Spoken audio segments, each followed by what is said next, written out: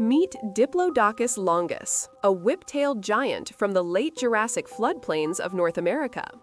Its name means double beam, a nod to the paired chevrons beneath its tail. Our story starts in the Morrison Formation, where the first bones were described in 1878. Though paleontologists argue over some details, Diplodocus clearly represents a family of super long, super light sauropods that reshaped ancient riverbanks just by walking through them. Light bones, long frame. Air sacs invaded the vertebrae, making Diplodocus surprisingly lightweight for its size.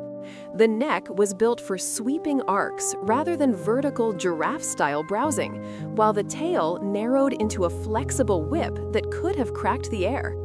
Front teeth were tiny pegs, perfect for raking foliage.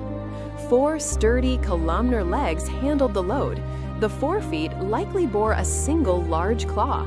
A low to mid-browser, Diplodocus likely stripped soft leaves, horsetails, and ferns near rivers and oxbow lakes, traveling in small groups for safety.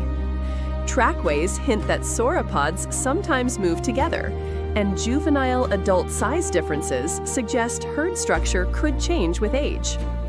Daily life was energy-smart. Walk, feed, digest, repeat. Stones in the gut, gastroliths, are debated for diplodocusids, but fermentation in a vast digestive system did the heavy lifting.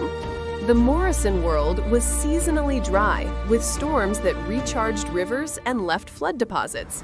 Conifers, cycads, ginkgos, ferns, and horsetails formed a patchy green mosaic.